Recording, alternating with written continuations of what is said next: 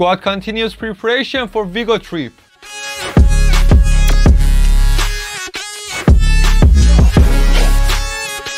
Real Madrid travel to take on Celta in the side's matchday 2 encounter, Saturday 10 p.m. CET.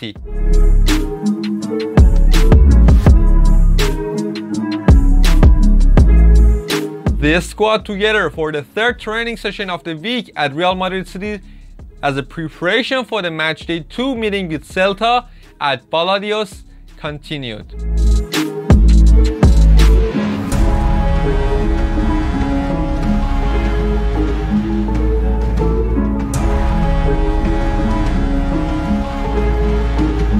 The players began the workout with drills to work on pressing, ball circulation and bringing the ball out of the back passing.